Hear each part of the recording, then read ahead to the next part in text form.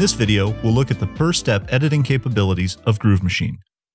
PerStep editing is similar to automation, allowing you to create changes over time or switch controls on and off on a per-step basis.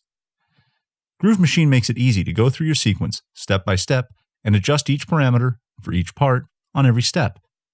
To get started, you need to know two things: what part is in focus and what step is active.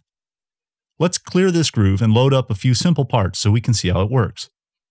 Select Reset Groove. Now let's load a bass drum part into drum part 1. Select Load Part. Now pick out which part you want to load and click Open. Now right-click next to the drum parts to call up the note editor. Next, I'll copy and paste this a few times so that we have enough data to work with. To do this, click on the bar, click Copy, then click where you want it to go and click Paste. And repeat this a few more times to fill out all 8 bars. Now, I'll add a quick bass part the same way. Select Bass Part 1 to put it in focus. Select Load Part. Pick out the bass part that you want, and then click Open.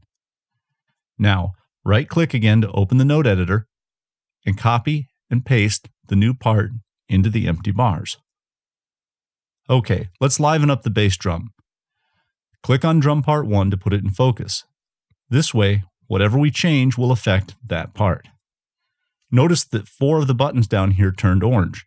This shows that there are bass drum hits on these steps, so we'll make our edits there. You can enter edit mode 2 ways. The first way is to click on the edit button.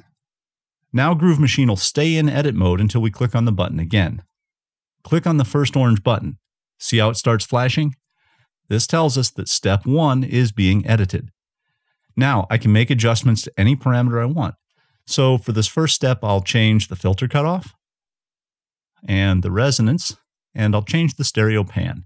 Now when I'm ready to edit the next step, which in this case is step 5, I can click into step 5 and it starts flashing. This means that any adjustments will now be remembered by this step. And notice that the pan and filter controls went back to their original settings. Now I can make whatever changes I want for this step. One more thing, if you want to add a new note, like say on step 11, click once on that step to create a new note. Now if you click the same step again, you'll enter edit mode on that step, and you can tell this because it starts flashing. And if you click a third time, the note's removed. And when you're finished, click the edit button again to exit edit mode. By the way, you'll only see the changes in the controls when you're in edit mode. The on-screen controls don't jump around during playback. Now, you can also drop in and out of edit mode using the control key on your computer's keyboard, which is handy for making edits really quickly. To demonstrate this, I'll change up the equalizer settings on the synth part. Get the equalizer tab in view, and then select Synth Part 1. And again, all the steps with notes in them turn orange. I'll press and hold the control key to drop into edit mode. Click the step I want and make the changes. And when I release the control key, Groove Machine drops back out of edit mode.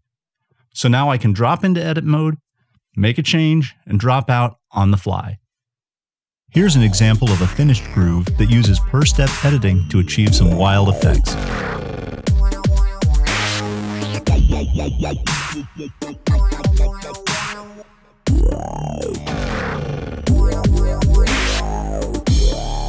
For more great software, visit the ImageLine online shop. And for more great tutorials, visit streamworksaudio.com.